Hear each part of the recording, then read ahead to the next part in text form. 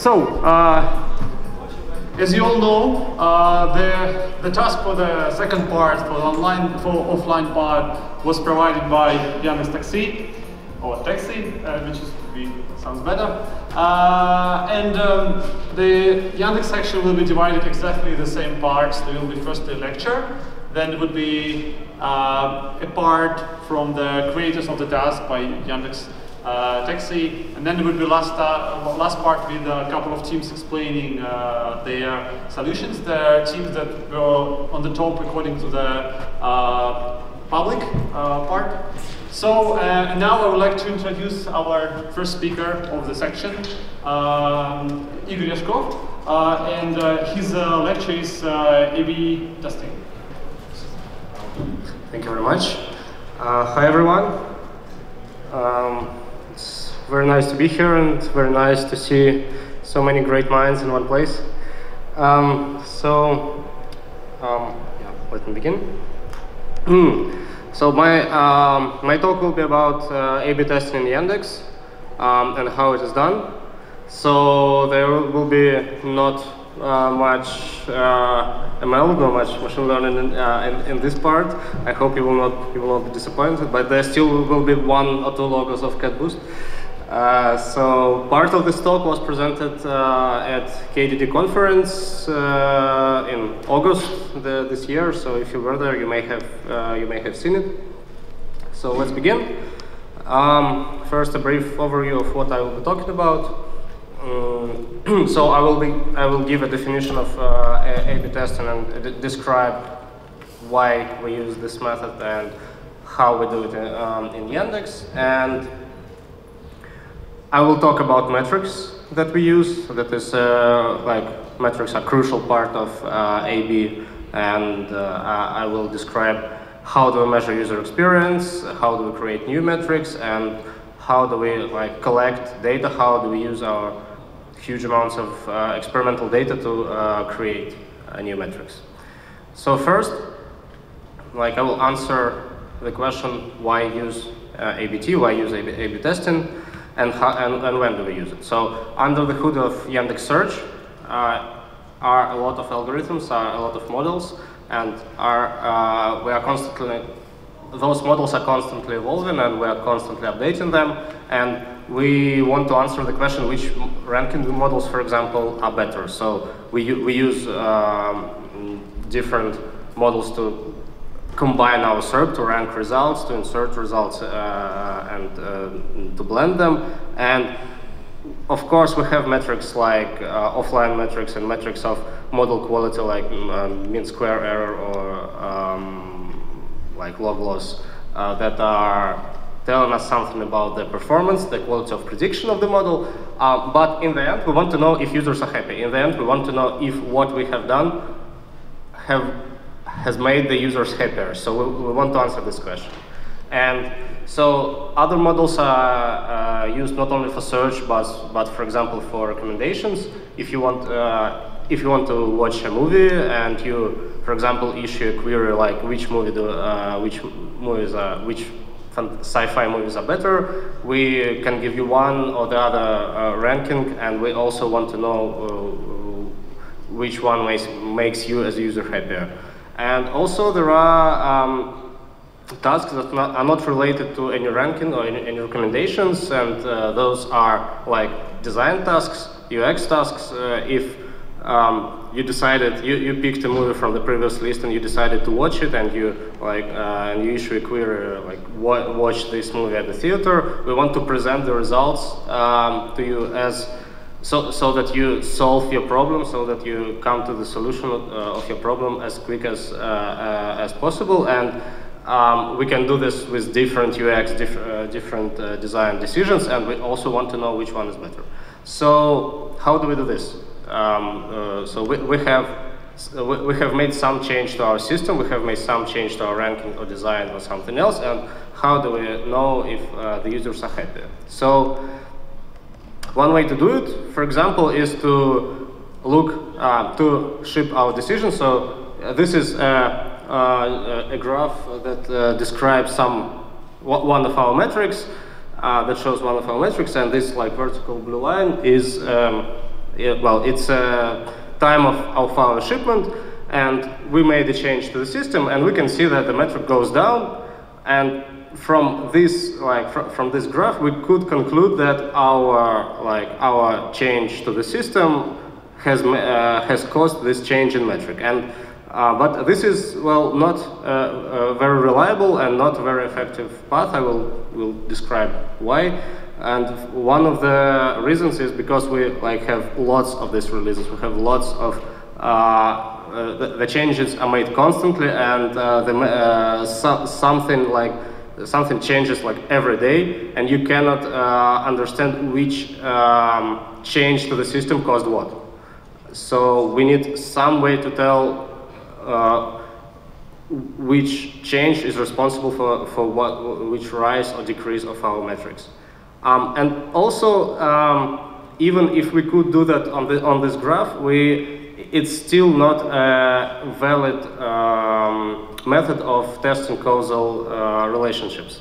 Why? Because, as you all perfectly know, as data analysts, correlation is not causation, and there are many interesting and strange and funny examples of how different metrics correlate with each other without, well, any causal relationship between them. So this is a chart that shows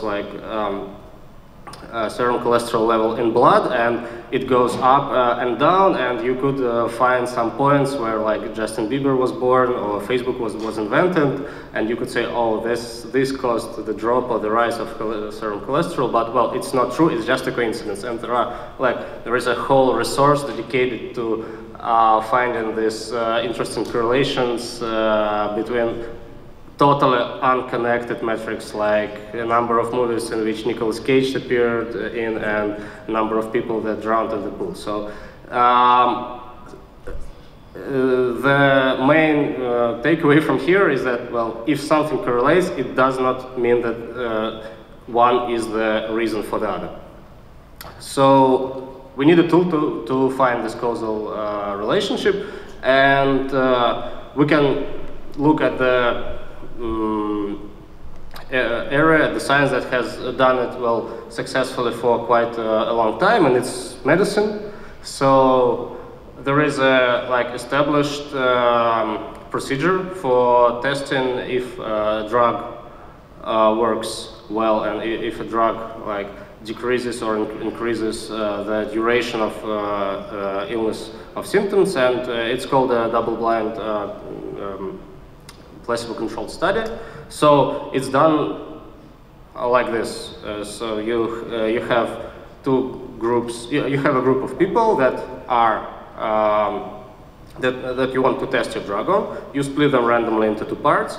One part is assigned placebo. The other part is assigned the drug. And after the treatment course, you you test your hypothesis that the drug is testing better than the placebo. That is statistically, that the decrease, for example, of symptoms duration is statistically significant.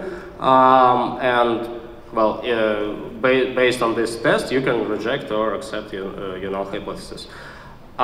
We can basically do the same. We can have our users. We can split them randomly in the simplest way into two parts, show them different versions of our system, and test for if our desired metric has changed significantly. So on this graph, our experiment is what we call gray. So we have two groups, and on these two groups, the confidence interval of our metric overlap, and so we cannot reject our null hypothesis. We cannot say that this change caused any difference in our metric. And this is a valid test. This is a valid method for testing causal relationships, because the only difference between the groups we are testing is our treatment. So this is our treatment effect. All right. So we rely on this tool on A/B tests a lot, as do all web-based, large web-based companies as Facebook, Amazon, Twitter, and so on. So anyone in Yandex Search and, well, in other parts of Yandex can conduct A/B experiments using our internal tool. And in search, so those are numbers for Yandex Search. We conducted 4,000 experiments last year, and about 1,000, a bit less than 1,000 of them were shipped to production. So 11 experiments begin every day. And since we have such a big number of A/B experiments, we cannot wait for one of them to end before we start another, because well, it would mean a big queue of experiments going. So we overlap them, and we have this multi-dimensional scheme where we have dimensions for experiments, for example, with ranking, and dimensions for experiments with design, and dimensions. And on this slide, I could only draw 2 dimensions, but in fact, we have 50 dimensions, or 10, maybe about 100 dimensions of different, for different aspects of quality. So, everyone has their own Yandex. When you open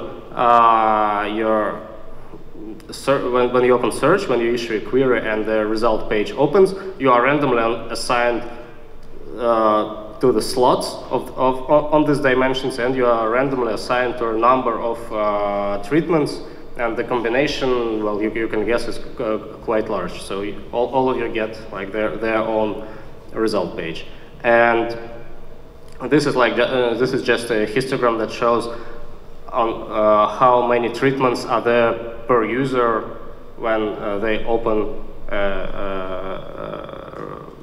Yandex Search. And you can see that, well, it has this nice Gaussian form, but there are 2 bins on the left that are, well, bigger than expected, and those are what we call exclusive experiments, where those are the users that that participate in experiments that cannot be overlapped with others, that cannot be in this scheme. They can only those experiments can only exist in isolation from other experiments. So those are these users. All right. So I've described how A/B is conducted and how do we do it, but, well, the main reason we do this is because we want to make a decision, and all our decisions are based upon metrics. So metrics, well, it's what drives our development. So you could think about metrics-driven development as a form of gradient descent. So the metrics are what we're optimizing. They are our approximation of our real goals. And A/B experiments is a step in this descent. So we make a step, we see if the metric changes in the right way. If it does, we ship it, and we are closer to our goal. So the metric that drives our evolution is called North Star.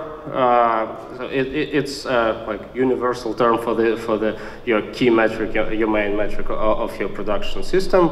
The analogy is you are kind of driving, you are sailing a ship to a North Pole, and your approximation of the North Pole is a North Star. But the closer you get to the North Pole, the farther this star will guide you, because, well, if you are somewhere around North Pole, the star is not a good metric of where it is. You need to have some better instruments, and that's why you need to update your key metrics constantly. And I will be talking about how do we do it. So first, I'll give an example of how our ranking metrics. Main ranking metrics evolved. And so some time ago, I think 4 or 5 years ago, we relied heavily on click metrics that approximated user happiness with the fact of clicks. So if you have ranking and you want to know if user is satisfied with this ranking, the obvious signal for user satisfaction is click or tap on a mobile device. So this is the basis for the metric that is called abandonment. If the result page is abandoned, if the user did not make a click or a tap on this page, we count it as not a good query. If the page is not abandoned, we count it as a good page. And the metric is just a ratio of clicked pages and total pages, and we have to decrease it because abandoned pages are bad ones. This leads to some overfits that we quickly learned about. For example, our ranking algorithms decided that it's good to show in the upper places, in the upper results, the documents that were kind of clickbait, that generated clicks but did not really solve user issue.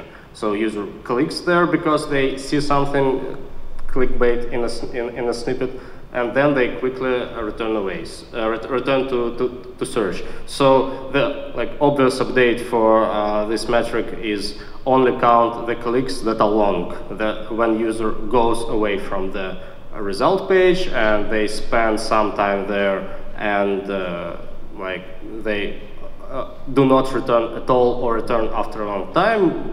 That means that the click or tap was successful, and so we count this as a win. And long abandonment is just an update of abandonment metric that says that count only the long clicks. All right, so this was good but not good enough, because sometimes there are scenarios where user do not really need to click. They issue a query where they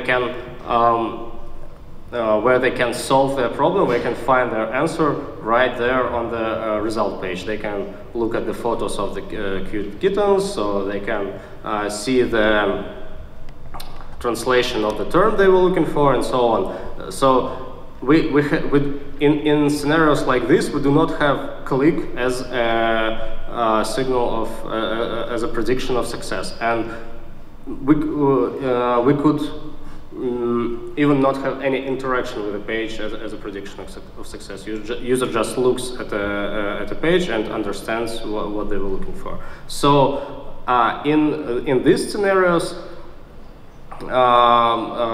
we came with a solution that was based on the intuition that if user completes the search session quickly, then this search session is successful. So what divides Yandex Search from social networks like Facebook, Twitter, and Instagram is that we want user to spend as little time on our service as possible. We want to make our interaction with search. We want user to solve their problem as quickly as possible. And social networks, they have a different goal. They want to maximize user involvement with the service. So if the session time is small, we count it as a win, and we do not care about how user user interacts with the page. And an update of this metric that tells us that we do not care how user interacts with our service. We want them to return to us as frequently as possible, and we could count session times, but we also could count absence times. So this is like a kind of timeline where user issues queries in a search session, then they come away for a time, and we call it absence. Then they return for a time, and we want these absences to be as small as possible. So it's the metric that tells us that if the user returns to us frequently, more frequently in an experiment than in control, then they like us better, they solve the problems with us better, and well, this is our prediction of success. So you can see that those metrics are built in a kind of hierarchy. So we on the bottom, and well, here is on the top, but so the most basic metrics are based on clicks, and like long clicks predict user satisfaction better than just clicks, and session time predicts user satisfaction better than long clicks, and absence time predicts user satisfaction better than session time. But the pitfall here, like there is a thing that, well, we trade off our universality, we trade off the quality of our prediction of user happiness for metric sensitivity. So the more universal is the metric, the less sensitive it is. So the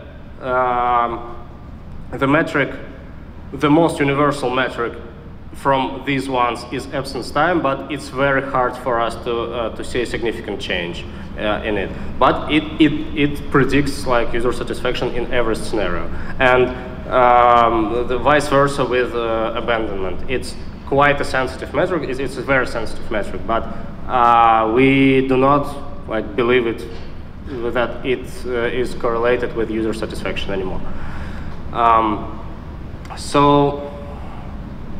Now I will talk about a case in which, so when you are looking at this hierarchy, you need to understand that when you are conducting A/B experiment, you have to think about what will your success criteria be, what your main metric, what your key metric for your change will be. And this case illustrates how important it is to choose a right criteria. So I have one moment. I have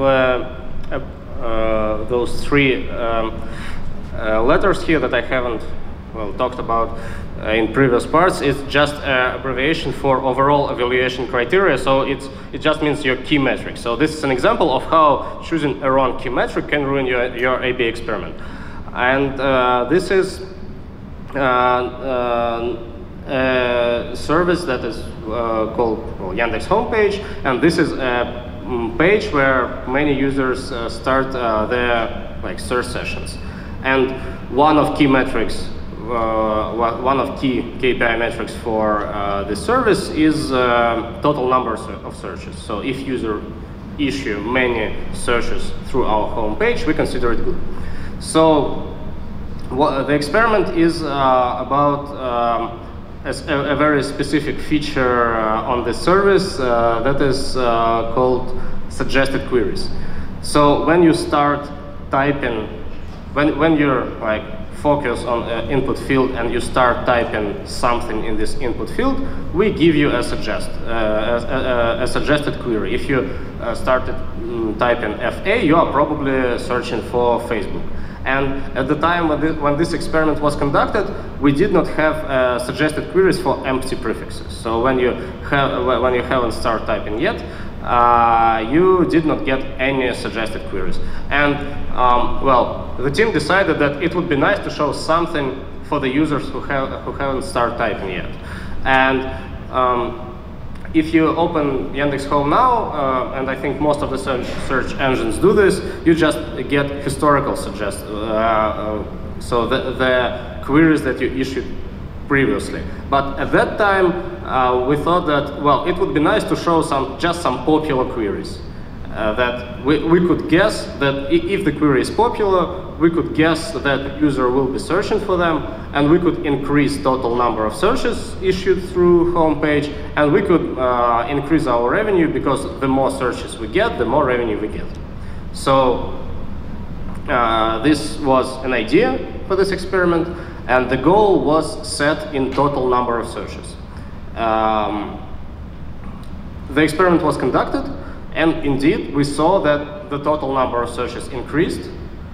And we even checked that user satisfaction in terms of abandonment at that time, that user satisfaction did not drop overall. And this was shipped to production, but then we started digging into this experiment like deeper, and we saw that the part of queries the part of new queries that we get, so those searches from this empty prefix suggest, they were a very little part of our overall searches, and they had a very high rate of abandonment. So users issued them without any intention of searching, really. They just use this as a navigation tool to get the search page.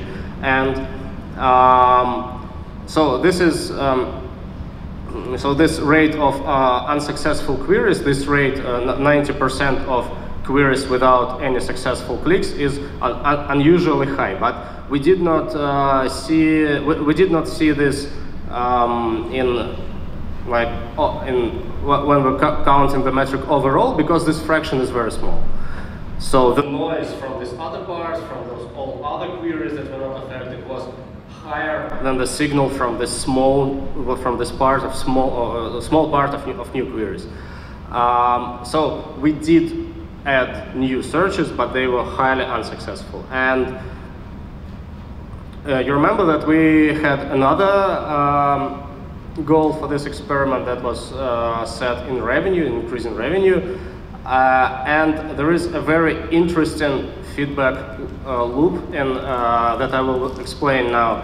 That is connected to our machine learning algorithm that is choosing the sponsored search results, that is choosing advertising. So see what happened. Users started issuing queries without clicking on the results. And they did not click not only on the organic results, they did not click on any results at all, on advertising too. And what does advertising algorithm, advertising ML think when they see that users stop clicking some banners? Well, it updates the click-through rate prediction for these banners. It starts thinking that those banners have lower quality, lower relevance, and it starts pessimizing them for other queries. So we introduced this feedback loop that user issues a query, does not click on advertising gets pessimized, we lose revenue. So this is a very interesting effect, because it could not be really tested in A/B experiment. It could only be tested in when you ship your change to full scale 100 production, because when you spoil this tiny fraction, like 2% or even 10% of data, you do not get this effect. But when you ship this to all users and all advertisers, you do get this effect. So some lessons learned from this case is that you should choose your overall evaluation criteria wisely, because you can easily overfit to criteria that do not involve quality. If you choose, if your metric only involves quantity of some simple actions like clicks, queries, and so on, you will overfit to it one way or another. Your system and your team will find a way to hack this metric, to game it.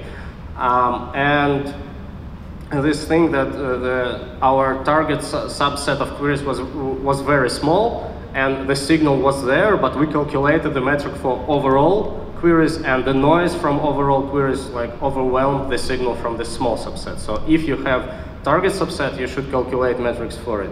And really, A/B is not a universal tool. It's okay for most cases, but there are some effects, some network effects, some market effects that cannot be calculated in A/B. And well, my colleagues from Taxi that will be speaking after me have this effect, I think, in full scale, because they have double-sided market where one part of market affects the other part of market, and it's the A/B experimentation becomes very, very hard. In search, we are lucky to not have these network effects. So when you have chosen a metric and you begin your A/B experiment, you will start like coming every day and looking at the metric and wait for statistical significance to appear. So it's called peaking, and it's really a problem, and now I will illustrate why. So imagine that this is a graph, a chart of our p-value of our key metric in an A/B experiment. And the points on the x-axis are days, and y-axis is p-value that's decreasing, and on the 4th day of the experiment you see that, well, it has decreased under your desired false positive rate limit, for example under 0.05. Should you stop the experiment? Let's see what happens if we do, and let's see what happens if we don't. So imagine that we have not one experiment but hundreds of them. These are not really A/B experiments, these are AA experiments. So these are experiments in which nothing happens. It's just one control group versus other control group. So if we run a simulation where we have 100 of these AA experiments and we do not peak, we come at the last day of the experiment and see how many of them are under our significance rate, and it behaves as expected. Is somewhere around 3 to 5 to 3 to 7 experiments will be under 5% false positive rate, so 5% significance level, and that's like basically the definition of p-value. All right, and if we peak, we increase this portion, we increase this fraction like dramatically, because basically what we are doing is hacking our p-value. So instead of 3 to 7 experiments, we'll get like 12 to 18 experiments dropping under significance level, because now we have manually chosen the data that supports our initial hypothesis. So like peaking is bad. And well, it would be an easy problem if if everything was so simple, it would be an easy problem. So just don't peak, and that will be okay. But when you are in an environment where you have to move quickly, where you have to ship changes to your system quickly, you do not always have a luxury of conducting like proper 2-week A/B experiments and wait for the results and seeing then that nothing had changed. And so we have to move quickly, and we have to have an instrument to test our hypothesis early. So, and imagine that you come like on the 4th day of your experiments, you come on the 5th day of your experiment, you come on the 6th day of your experiment, and you see that p-value is way below the significance level. You should start to suspect something. You should start that, well, you don't have to wait like 14 days to reject the null hypothesis. You could do it now. And my colleagues from our research team have addressed this problem in their paper that is called Sequential Testing for Early Stoppings of Online Experiment. And well, it's really a great method for stopping experiments early without that peaking and p-value hacking problem. And the last part of my talk will be about improving metrics. I talked that I have said that you should improve your metrics constantly, but well, it's the interesting part is how do we do it? So how do we use our data to improve metrics? So how did we came up with this metrics hierarchy? How do we update them? And well, the fact is that after you have conducted lots of A/B experiments, you have like lots of data just lying in your database. For example, I said that we have 4,000 experiments last year, so these are like 4,000 points in our data set, much more or less than on this slide. And we have an information for each point, well, not for each, but for some of the points, some of the experiments in this data set, we have a label. We we can say this is an improvement for users, or this is a degradation for users. It's not for every experiment we can say this, but for quite a lot of them. And this could be our set on which we can validate our hypothesis. So we collect these pools of experiments, this set of experiments, and when we have an idea of new metric, when we think that some metric could be better than the ones that we are using now, we can test it and we can calculate metrics for this metric. And the basic metrics that we are using is sensitivity. I already talked about it when I showed you our metrics hierarchy.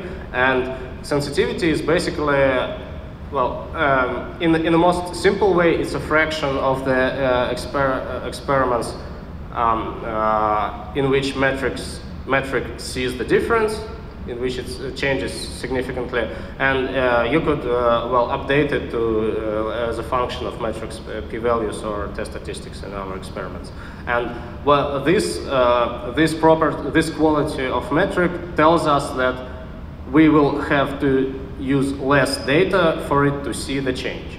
And the other main quality of a metric is alignment, which is well, basically it's does it agrees with our verdicts. So we have this red and green experiments representing improvements and degradation, and we want metric to align with it. We want metric to agree with our verdicts, so that, well, it means that the metric behaves correctly. And those two qualities, sensitivity and alignment, is what allows us to choose better metrics and what allows us to what allows for better measurement of user experience and satisfaction. So that's all. Thank you very much for listening. And if you have any questions, I will happily answer.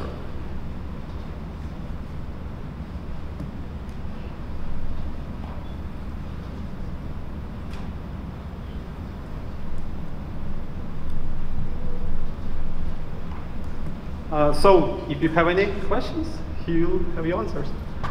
No questions? Then thanks a lot for your lecture. Thank you.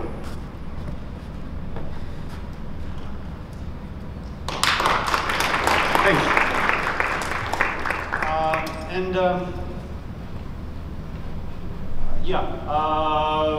As you again remember, the second task was provided by Yandex Taxi, and now I would like to invite our creator, Emil Kayumov, who will be delighted to present you the task and tell you more about Yandex Taxi and everything. So give up to Emil. Hi.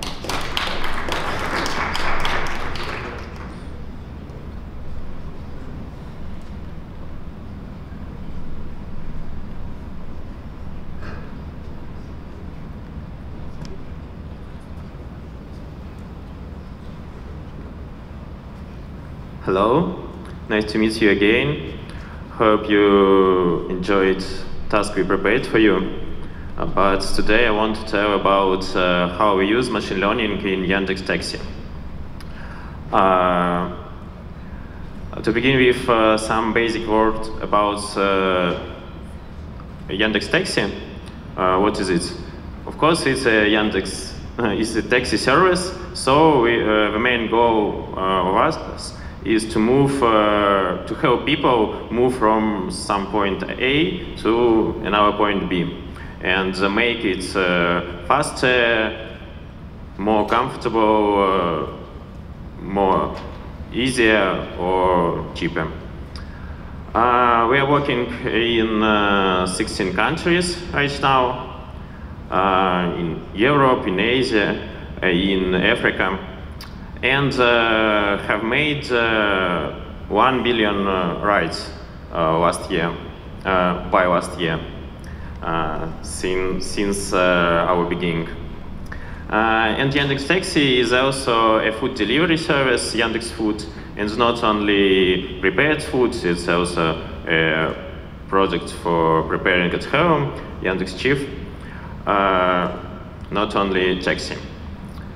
Also, we are developing a self-driving car because we think about future. Our car can work in specific conditions of Russia, for example, winter. It works as a taxi service in Khalkechev, not only as test mode, but also as a taxi. And maybe some of you drive by our self-driving car. But I want to tell about some tasks which we solve with machine learning in Yandex Taxi. But of course I can't tell about all of them because there are a lot of them and we have no time for it. All we do in Yandex Taxi can be separated in two big fields. The first of is improving our product. Of course, it's a rider application which all of us use for order taxi. But it's not our service is not only a rider application. It's also maybe more complex driver application and a platform which lets communicate driver and rider, and made a lot of our things.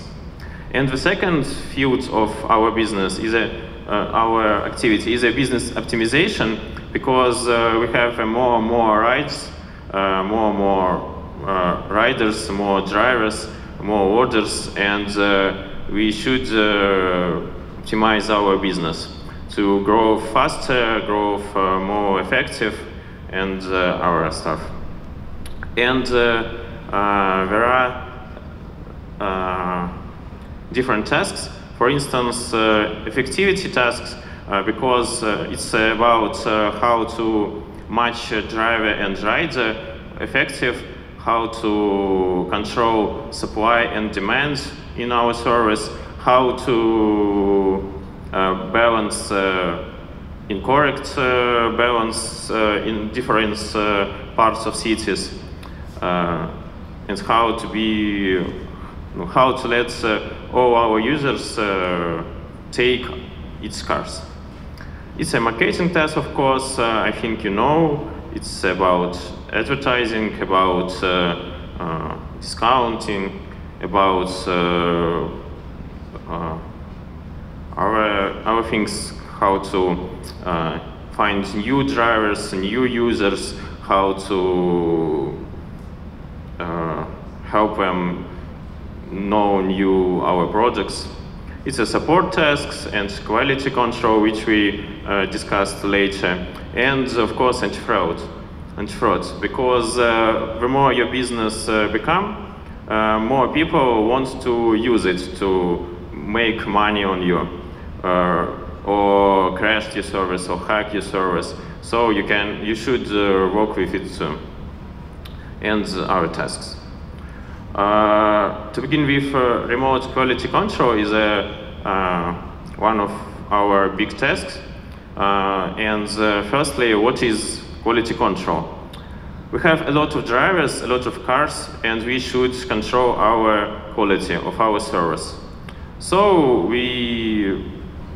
our drivers should send photos of his cars from different size, internal, external, of his cars, and send it to us. Our people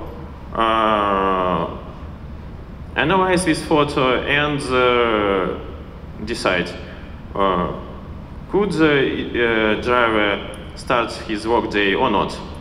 We check clean car or not, correct car number, because the driver can forget to update information. He changed his cars and forget to send us his new card number. check correct model or color of cars. But the more drivers we have, the more photos we should analyze, the more people should work on it. So we tried to use machine learning in these tasks to optimize this process. We train some neural networks for it, and we decide, is it car clean or not? Is it car broken or not? Is it correct car number or not? And this model decides, can driver start his workday or not? The second reason is when drivers wants to start, he sends us photos and should wait when assessors check his photos. But with machine learning, we can do it in seconds. And the driver can fix problems or start his work instantly. Okay, the second task is support automatization. Support is, about how to decide some problem with our users, of our drivers, our riders. We have a lot of different, a lot of source of a lot of streams of support, not only order commands. Driver can write us to complain for some bug, or social networks when someone can mention us, or driver and rider can communicate in chats with each other before rides, or support in emails. And if your business grows, support center should grow too. And it's become more and more complicated to control your support center. So we want to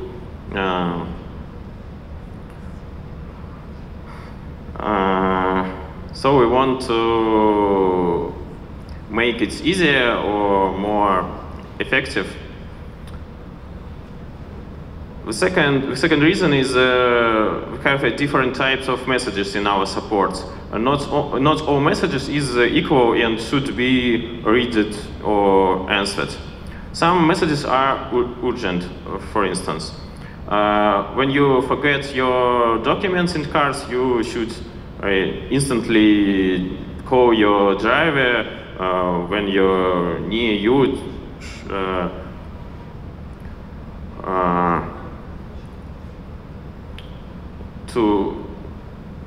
To get your documents or phone back. But some messages is not so urgent, but maybe important. When, for instance, driver found a bug in your application and send it to you. It's important. You should investigate this problem, but it's not so urgent. You shouldn't answer him instantly. So urgent messages is not important messages.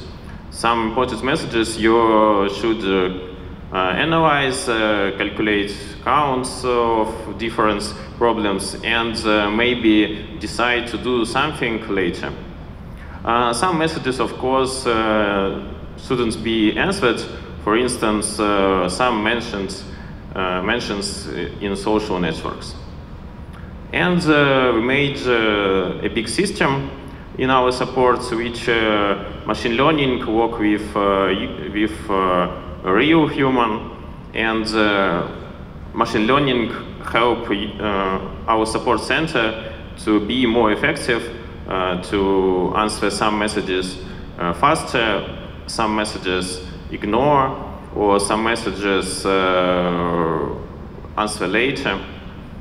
And of course, if our model is not so sure what to do, it's sent this problem to real human.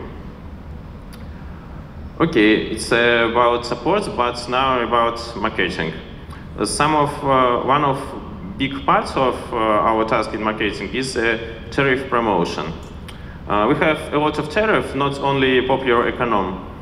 It's some comfort tariff, from comfort to business or premium tariff, and some specific tariff like child tariff or minivan. And sometimes you want to tell people that we have a child tariff because a lot of people don't know it, but maybe it will be useful for them. Sometimes you want to help our users try our comfortable premium tariff to push them use it.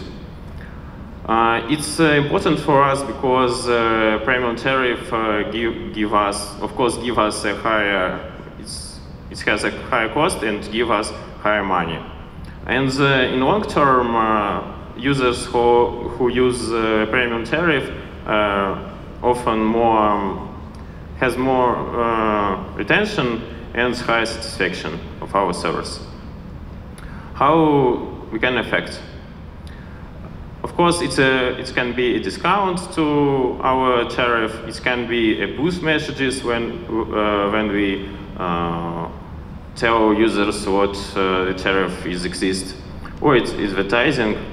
But of course, we should remember about limited budget, because we're a business and we should make money. We can't waste our money for discount, for instance.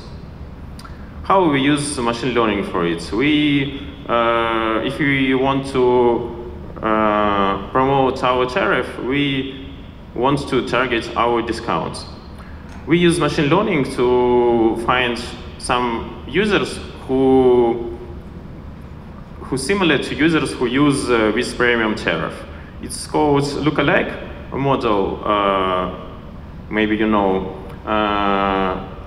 It's a first approach, and there is a direct approach when we can train on real impact on discounts. It's hard because you should, of course, collect your data. If you want to collect data about real impact, you should randomly send users discounts, for instance. But we use both approaches, and in experiments compare it with each other or compare with different strategies how to give best discounts to users, how to be more effective. It's about marketing, and the first part is about improving our products, and let's talk about two projects in improving our products. The first one is a point B suggestion. What is this? We want to help users order a car faster, not typing a full address, but if he drive to one point, maybe he drive there again, and we try to understand it. We learn patterns of rides for every users, and suggest locations in our app. It's on bottom of screen. You can see bubbles with recommendations. For instance, if you are, it's a work day, it's a morning, you're at home, maybe you want to go to your work. Or you at Friday, it's an evening, you want to go to pub. Or it's afternoon, Saturday afternoon, and you from home want to drive to your parents. How we do it? We train models for it. It's a two-stage models because we should firstly extract candidates for recommendation by simple model, and with more complex model score it. And the last one is about airport queue. You know this task because you decided it in contest. Drivers, when he come to airport, stay in virtual queue and wait his orders. And we want to help him to understand how long he will wait his order, because maybe he should stay nearby airport zone or can have a rest, or maybe he shouldn't wait anymore because there is no order for him. How we do it? We predict expected time of request for every airport, for every position in queue. Not only for several fixed positions as in your contest, but for every position in queue. But of course, in real world there are some problems, because it is not equally that position in queue is how many orders will become in airports. Because some drivers exit queue, some drivers refuse order, and you as a driver can get order faster than your position in queue. And second reason, the driver can work in different tariffs, so you have no order in comfort tariff, for instance, but your position changed. There is some interesting facts in this task, because time in between orders is exponentially distributed. So, because of some property of memoryless, exponential distribution has a property of memoryless. So, for instance, this situation can be: you need to wait your order 20 minutes, for instance. You wait 10 minutes, but after that you again should wait 20 minutes, because it is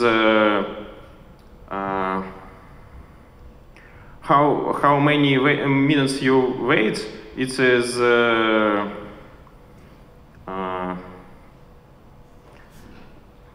okay.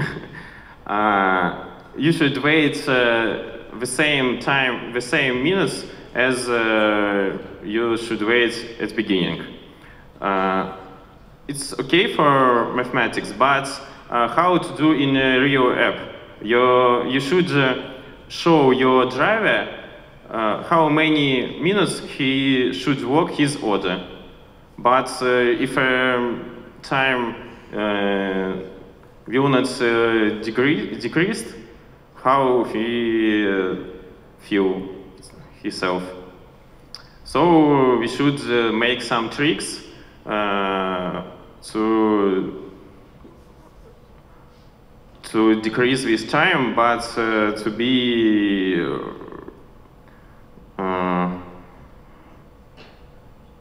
okay. We should use some tricks for decrease this time. How to do predictions? We train separate models for every airport and every tariffs, but it's one model for every position, because position, it's hundreds of positions for every queue, and we can't train hundreds of models for every airport, every tariffs. Models is like in your baseline, in your contest, but more complex. We have more statistics, time features, and position features. Also, it's a gradient boosting regressor and some working with overfitting.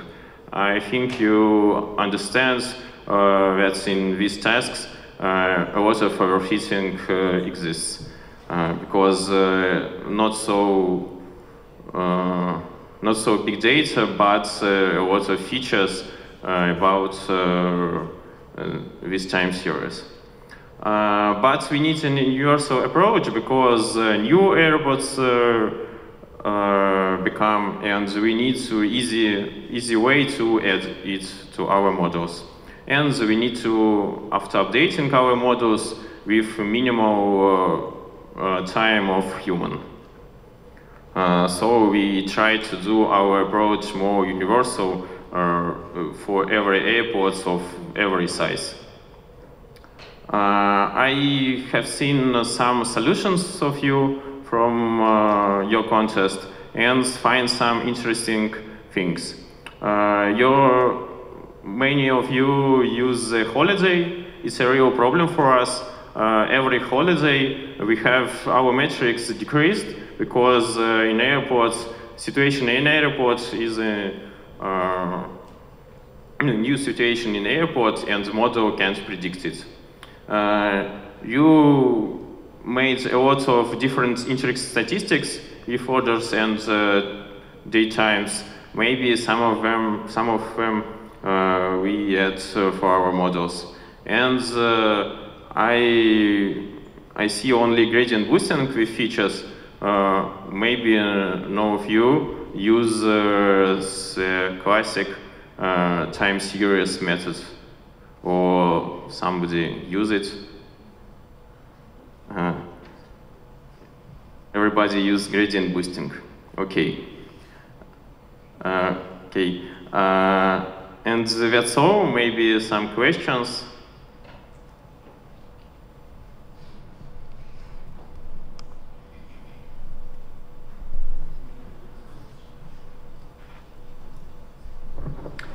Thanks for the presentation. You said for each Yandex Taxi user, you have a personalized suggestor that suggests where to go, right?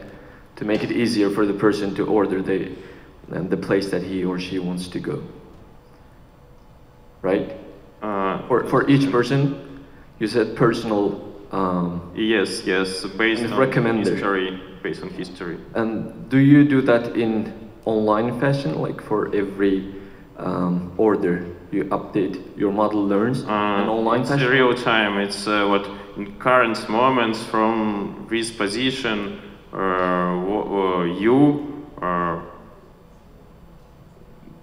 this is the object. It's for this time of moment. So we made a prediction.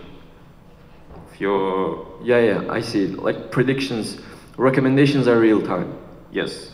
What I'm saying is, when I order a taxi, does your model learn from this order at the moment, or like you do batch learning in once a month, or? When you made your next order, model should use your last order too. Okay, and so this is what I would say online learning. And what kind of models or tools you use for that? We use gradient boosting for many of product tasks. Okay, thank you.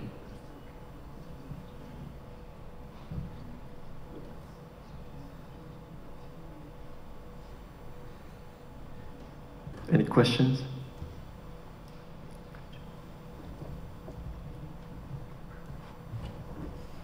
Does CatBoost has online learning or incremental learning? No, we just retrain with new data. If we had new data or think we should retrain, we just collect new data to retrain. Okay.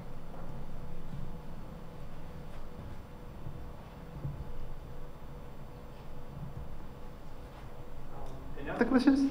No? None?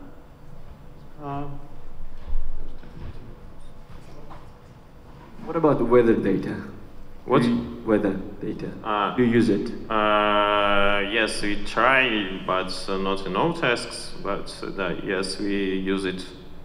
I mean, this in this queue. Does it help? In queue, it's not so important, I think, because users don't walk from airports.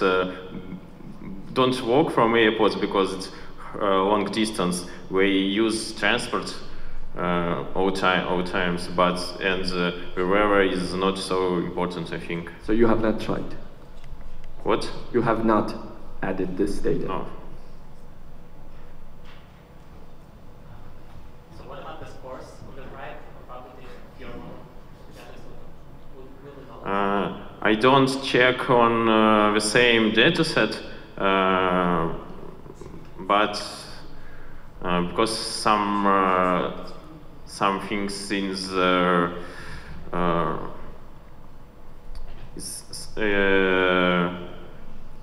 we have something more data for our model, and it's hard to use the same model in your task. Is it a boost? Yes. You've mentioned that you have that you do retraining and do have some pipelines, automatic pipelines for such task. For example, every Monday, I don't know, you collect all your data, it automatically update the model. We try to do automatically pipeline for every task. Some of tasks retrain, for instance, every week. Some tasks maybe every month because it's harder to retrain. Or some model is need to be fresh. Some model not. So, thank you.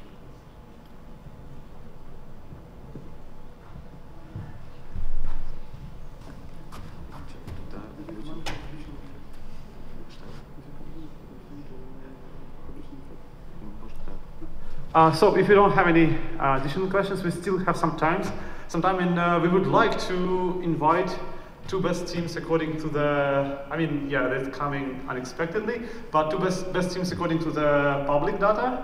So if you're kind of not scared to talk in front of the audience, the team called Million Farmer, or it's Farmer, pun intended.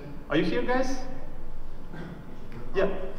Yeah, please come in. And Звездочка team.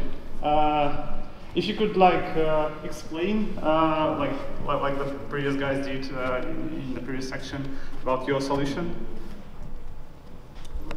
Okay, I suppose my solution is same with all your solutions, but maybe I best feed cat boost and maybe use more intervals and windows. I use features like in baseline and that target in the past how long will be how long was made it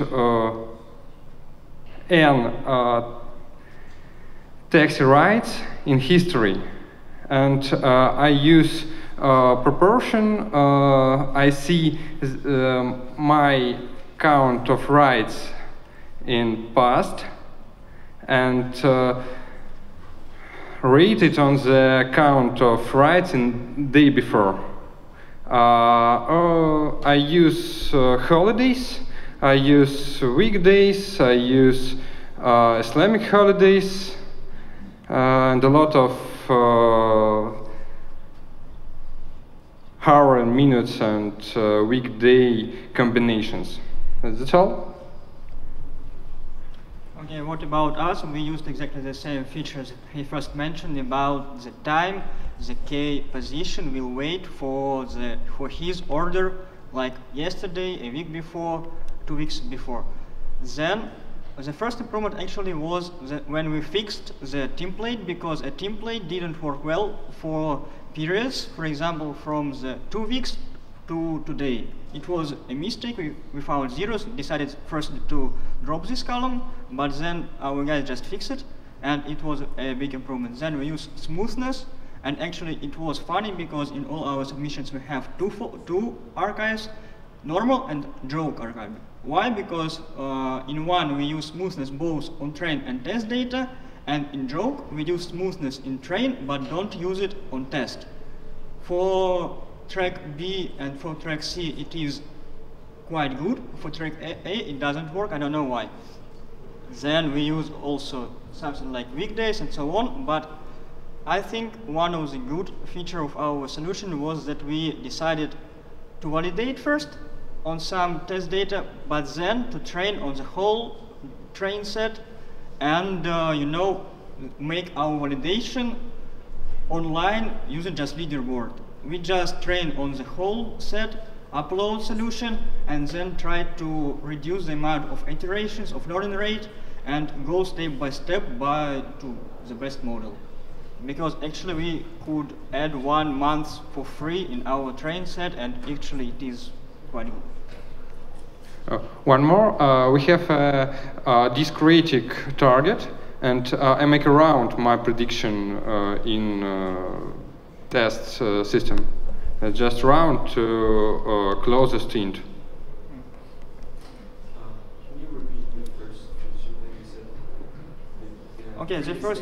said? The first feature is very simple. For example, you go 1 day before, and for K position, how long in this moment 1 day before I will wait if I am the driver, for example, I am 5th in the queue, right? When I will get my order. I can calculate it just in history. So the time the K's driver will wait until his order is passed. So it is very similar to the our features we have in template, but it will kind of different a little bit. And one more moment, actually all of you used CutBoost, we also used only CutBoost in file submissions, but we'd like to use LSTM for example, but we waste our time on it. We cannot implement it on test server. I don't understand why, we just made a simple LSTM to check, then upload to test server, and it was always fault. Probably it is because of some difference in packages, in some difference in environment. I don't know why, but finally we didn't have any chance to check LSTM model. We used Keras for LSTM, and it didn't work at all. But what did you mean by smoothness? You said you smoothed train data and train data. Yeah, it is simply, we used first mean smooth, and then we use exponential smooth as well. Exponential smooth means that you take some part of today, for example, 0.3 multiplied by today data, and 0.7 will multiply the day before, or minute before, sorry, minute before, and it will be like a new data series. You understand, no? So it's just a window. You go window and window, and to get today this minute value, you multiply this minute value by 0.3, for example, and multiply previous value by 0.7. And it makes not your very high peaks, it makes it smaller, it makes it more robust.